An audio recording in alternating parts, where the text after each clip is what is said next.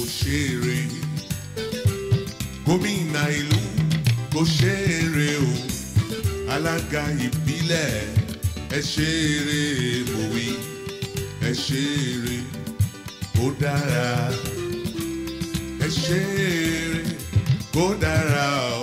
As part of the Council's plan to cushion the effect of hardship occasioned by the fuel subsidy removal policy, the authorities of Coker-Aguda Local Council Development Area recently, led by Rasaq provides succor for about 2,000 households. The distribution exercise was done in the presence of the management team, council officials, residents, as well as representatives of Khan and the League of Imams.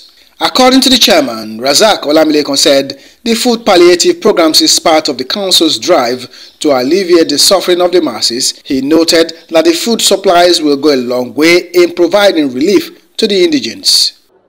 We are providing palliative, and our palliative today is to ease the stress of hunger in our local governments today.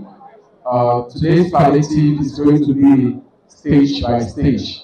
This is going to be a first batch for us, and we have a particular number that we are putting out to the public. The chairman, alongside other dignitaries, presented the food items to the aged, people with disability representatives, as well as other community members.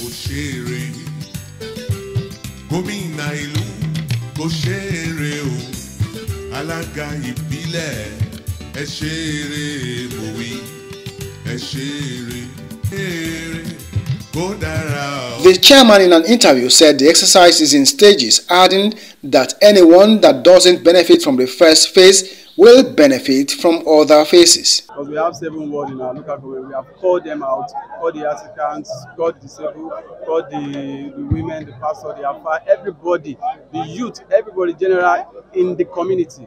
We call them to be presenting their palliative, and this is what we have as a batch by batch that we are going to spread.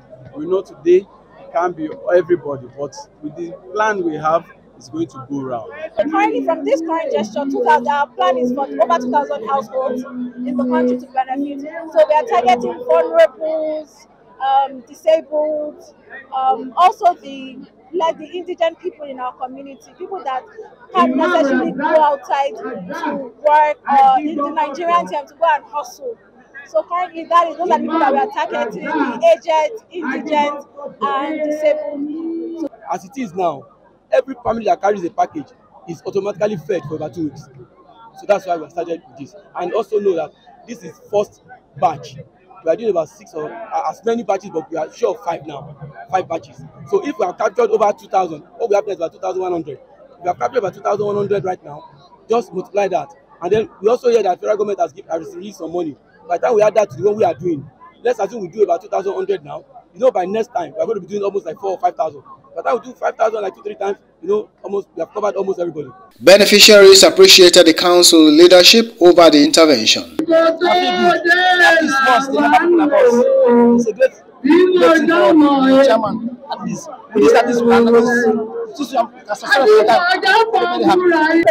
appreciate the council leader for what he has been doing in Abuja and the environment. That they should continue, because you can see the amount of people that were here that they should do more. The Rasaq led administration in Coker-Aguda Lcda has no doubt improved the livelihood of inhabitants. Gómìnà ìlú